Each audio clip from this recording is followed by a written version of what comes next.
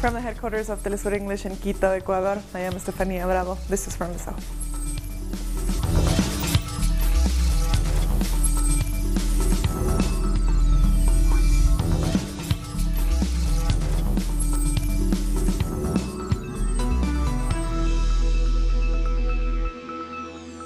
A 17-year-old Palestinian working as a volunteer medic was shot dead by Israeli troops in the occupied West Bank. This happened in a refugee camp near Bethlehem. The Palestinian Health Ministry identified the victim as Sajid Musher. He was reportedly wearing a reflective vest. The Israeli military had no immediate mention into his death, but the Palestinian Health Minister called it a war crime. The violence came as Israeli forces entered the camp to conduct arrests. While he was doing his humanitarian duty, while treating one of the injured, the Israeli criminal occupation shot him with live bullets. The World Health Organization strongly condemned the attack, adding that the protection of health workers, patients, and health facilities must be respected at all times. And Omar Shakir from Human Rights Watch told AFP that if confirmed, the teen deaths would be, quote, at least the fourth clearly identifiable Palestinian medic gunned down by Israeli forces in the last year. He urged the International Criminal Court to launch a formal investigation into crimes committed in Palestine. In Colombia, indigenous, campesino, and Afro-descendant organizations have stressed the importance of their fight in defense of land rights. In a press conference, leaders of ONIC, the main indigenous organization, said they will continue demanding that current government respects the right to land ownership. They also said they won't remain silent and that their protests will continue. And earlier, demonstrators blocked the border bridge which connects to Ecuador. Our correspondent Jose Manuel Jimenez has the latest. The situation of the armed conflict in Colombia is worsening as days go by. On Tuesday, opposition lawmakers urged the government to clarify what its approach and policies on peace will be. At least 140 social leaders have been killed in the last 7 months. 50% of those are members of the Colombian indigenous movement. This is one of the main reasons the social minga continues in the southeast of Colombia after more than 16 days.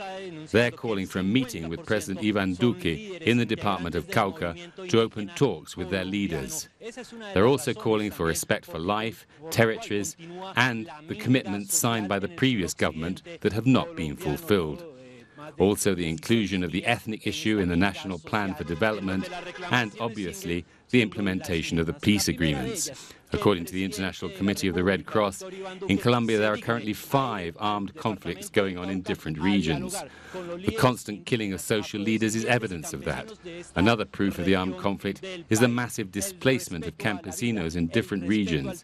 Recently, human rights defenders and the Ombudsman have denounced that last March the 21st in the south of the department of Córdoba and in the north of Antioquia, in Ituango, 120 families were displaced due to the confrontation between armed groups. And also on March the 25th in Rio Sucio in San Jose, 230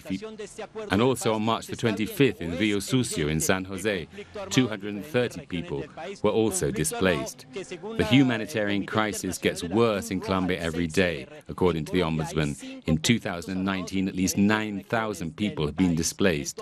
Let's recall that one of the commitments made in the peace agreements was to put an end to paramilitary groups. But as we can see, this has yet to be accomplished. For that reason, social movements say they will continue with their struggle. We thank Jose Manuel for that report. A debate was held on Monday in Colombia's Congress over the political control of the peace agreements and how their implementation can move forward. Many feel that the government of Iván Duque is deliberately ignoring these discussions in the hopes of putting an end to the agreements. During a debate over the implementation of the peace agreements, Senator Iván Cepeda announced that he will formally accuse the President and the Attorney General for not complying with the peace agreements. I have interjected in front of the Investigative Commission and the lower house.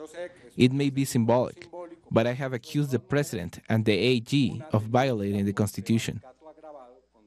The debate went on without the presence of officials who must carry out the implementation of the peace agreements, like Miguel Ceballos, Commissioner of Peace, and Emilio Artilla, Commissioner of Post-Conflict Issues, among others.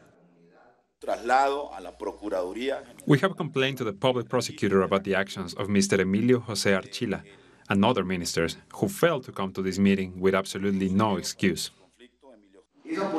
Many feel that peace has not been given the importance it deserves during the 7 months of Iván Duque's government. He has not even met with the Congress Commission for Peace. We have even asked foreign diplomats to please ask the president to speak with us, but the president has not even considered giving us a meeting. He has not even answered our letters. His attitude is increasingly discouraging. For their part, the defense minister once again used the strategy of blaming the previous government for the slow progress of the implementation of the peace agreements. President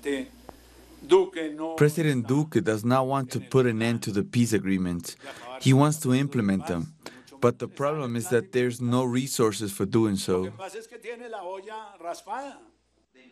The few officials of the government who took part in the debate could not say with clarity what their policies for achieving peace is. Delegations from different countries are arriving in Nicaragua for the 8th summit of the Association of Caribbean States.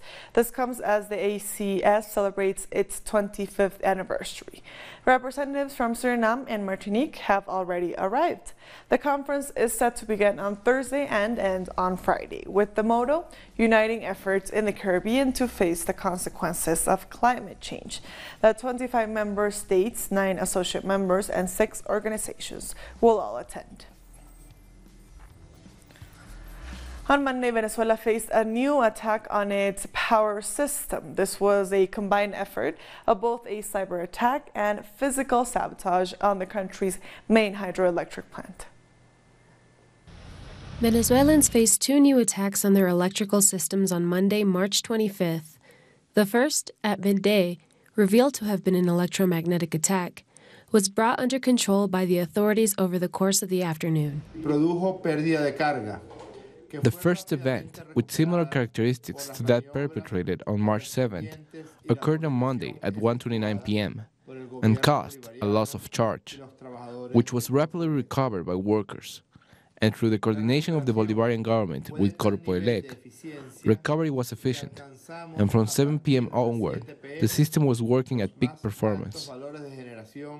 But then, at 10 o'clock at night, a second power cut occurred, which went on for more than 12 hours and forced the country to suspend classes and most work activities on Tuesday the 26th. This was after a blaze was started, where transformers at the Guri Dam are located. At 9:47 p.m. on Monday, March 25th, criminals set a huge fire in the transformer area at Guri, which affected 3 transformers at the station, as well as the wiring, which allows transmission. Despite the magnitude of the attack, contingency plans went into action quickly. The power outage meant that the subway was out of service, but a provisional bus system ensured commuting around Caracas continued. We should get used to it, because the opposition are already asking for military intervention and war. What's happening now is just as bad as war. Not having electricity, water, transport, or food. It may be worse. They are not causing harm to just one person. We are all Venezuelans. If they care about us, even a little bit, they wouldn't do this. On the other hand, Simón Bolívar International Airport functioned as normal thanks to a generator. Health authorities said medical care was not threatened by the interruption in the power supply, and water in hospitals was guaranteed by tankers nonetheless. The military is now reinforcing the country's power grid. The Bolivarian armed forces have been deployed here. We're not going to get tired. We have the will to overcome, to go past any enemy of the country. Our president ordered us to ensure that the electricity system functions, and we will do so. At around midday, electricity began to return, but in an unstable manner, with partial cuts throughout the afternoon. Still, the people are ready for new attacks. I have a battery-powered radio, candles, and a flashlight. But will this continue? I hope not, because this is a problem for everyone. The Venezuelan Public Ministry has started a criminal investigation into those responsible for the fire at the plant. Meanwhile, school and work remain suspended for Wednesday. Our correspondent Madeline Garcia is in Caracas and has this update. Hola, muy buenos días. Electricity is still being restored little by little, but it remains partially unstable, given the impact of the latest attack on the power grid, in particularly on the transformers feeding off the dam of Guri. The damage of the fire was such that restoration is taking longer than expected. Nonetheless, workers are making progress despite the difficulties. On Monday, the power grid was attacked twice again. First, at 1:25 p.m., the system was attacked remotely just like on March 7. Once the system was near back to normal, at around 9 p.m. a high-voltage transformer yard was set on fire at the Guri Dam, which provides most of the electricity to the country. 3 auto transformers were set on fire, and one was completely destroyed along with the cabling. This is why power is returning in stages, and why there was another outage earlier on Wednesday.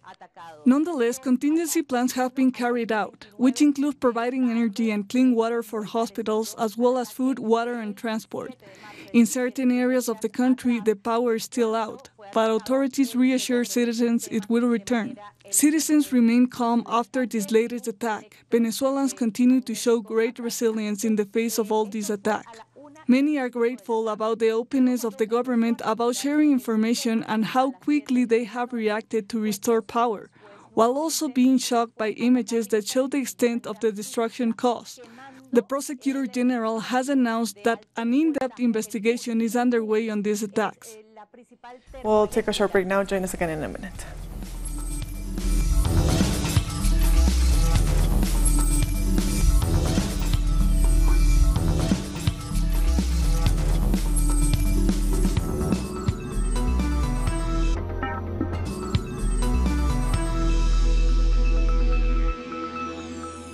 Welcome back. Guatemala's electoral court is appealing a decision by the Supreme Court that allows the daughter of the former dictator Efraín Ríos Montt to run for the presidency. Suri Ríos has come under fire for her candidacy since the Constitution bans the relatives of leaders of the dictatorship from running for office.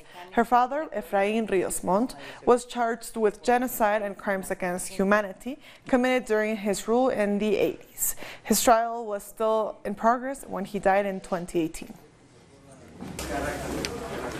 Our correspondent Mario Rosales from Guatemala City has more. Guatemala's Constitutional Court will have the final say on whether Suri Ríos Sosa can be a presidential candidate or not for the next general election in June 16th. Suri Ríos is the daughter of General Efraín Ríos Montt, who passed away last year. He gained power through a coup d'etat in 1982. However, Guatemala's constitution bans relatives of leaders who came to power through an armed revolt from running for the presidency. So the Constitutional Court is the final authority that will decide if this law applies to Suri Ríos as well, who is currently one of the most popular candidates for the presidency. Suri has found support among Guatemalan conservatives and the far right, mainly for arguing that the army be put back on the streets and that the death penalty be reinstated. We thank Mario for that report. In Guatemala, several communities have met in the northern municipality of Rasuja to discuss the threats palm oil plantations pose to their territories. We have more on the environmental battle in this report. These social leaders came from various communities to unite against the palm oil industry in northern Guatemala, which continues to harm people's lives and the environment. Communities have less land for cultivation as companies buy up more and more. We lose our forests for these plantations, and even the community area is at risk because these monocultures are expanding at an accelerated level. And water scarcity and contamination is another problem stemming from these plantations. It gravely affects life in the communities, especially children. They poison our waters. Our children suffer from diarrhea, itching, and fever. And why? Because of the oil palms they are planting around our community. Locals have filed judicial complaints about the environmental damages, especially regarding the contamination of the river La Pasión, but locals say their complaints have been ignored. The river La Pasión is the most important river in our municipality, and now fish die by the thousands due to the pollution. Various universities ran water quality analysis and found that the palm oil plantations are polluting the river, yet justice never sides with the poor. In the face of this devastating situation, some community leaders decided to take action to stop the expansion of palm oil plantations. We didn't let a company plant African oil palm in our village, even though the company bought 3 plots in our village. We didn't let them start their work. Over the last decade, the abundance of lush forests and fresh water have attracted the ever-expanding palm oil industry. Today, Guatemala produces 7 tons of palm oil per hectare, giving it the highest productivity in the world. But these plantations occupy an area equivalent to land used by more than 60,000 subsistence farmers. Brazil's indigenous Guarani people from the Nicaragua lands have stormed the Sao Paulo City Hall to protest against the suspension of indigenous health services. They attempted to move past security guards who formed a human barricade to prevent them from going further into the building. This comes as the Bolsonaro government cut back resources for healthcare, giving the responsibility to municipalities. He also forced the removal of Cuban doctors from the Mais Médicos program. The Brazilian President Jair Bolsonaro has suffered a significant defeat in Congress over control of the budget. Members of the lower house voted by over 2/3 in favor of a constitutional amendment that would reduce the share of the federal budget that the president can control. At present, the president has discretion over 10% of the budget. The rest goes on to so-called obligatory spending, including salaries and pensions. If passed by the Senate, the amendment would give the executive discretion over just 3%. And also in Brazil, the prosecutor's office has rejected Bolsonaro's order to commemorate the military coup of 1964. The institution said in a statement that the idea of celebrating the start of a military dictatorship is extremely serious and a disrespect for democracy. President Jair Bolsonaro ordered the armed forces to properly commemorate the coup that led to a dictatorship which lasted more than 20 years. Eastern Island has started to feel the impact of climate change, affecting mainly its wetlands. The fluctuating temperatures cause a record drought, putting the freshwater reserves at risk and drying the wetlands. More intense swells are also causing soil erosion. Meanwhile, the Salas and Gomez Island, the most sparsely inhabited island in the world, has been seen covered in plastic garbage. Local communities said they are hoping to create environmental policies to address the problem and promote sustainable tourism. Records show that since 2010 there has been a drop in rainfall. The worst was in 2017 when, if I'm not mistaken, there was just 670 millimeters, which is the lowest ever recorded in the history of the island. With this quantity of rain, it dried the entire wetland. Climate change is affecting us directly here in Rapa Nui. As I said, this is because of many things, with drought, rubbish, pollution along the coast, the collapse of our temples. This is affecting us directly, so even if we take care of things here, try to conserve, it will affect us like it will the rest of the world. Algerians have questioned the initiation of Article 102 of the Constitution to remove the president, calling it outdated. The army chief cited the article on Tuesday to declare Abdelaziz Bouteflika unfit to govern. Protesters have said this article is not the solution, as the current government will still rule. This follows weeks of mass protests demanding the president step down. The activation of this article could have been done already when he had his stroke, so why suddenly wait until 6 years later to activate it? But in fact, I think this is not a good solution. It means that the will of the people has not been respected because the motto was clear and precise. The claims are clear for the removal of the entire system. The Caribbean is mourning the loss of one of its most treasured veteran broadcasters. Jamaica's Dwayne Samuels has died at the age of 59 after battling cancer. Samuels became a journalist in 1981 after her talent was spotted when she visited Radio Jamaica as a finalist in the Miss Jamaica World pageant. A longtime employee of the Radio Jamaica Gleaner Group, the veteran journalist has been hailed as the gold standard for broadcasting. Her death marks the end of an era when Samuels rules Radio Jamaica airwaves for over 4 decades. We'll be back very soon. Stay with us.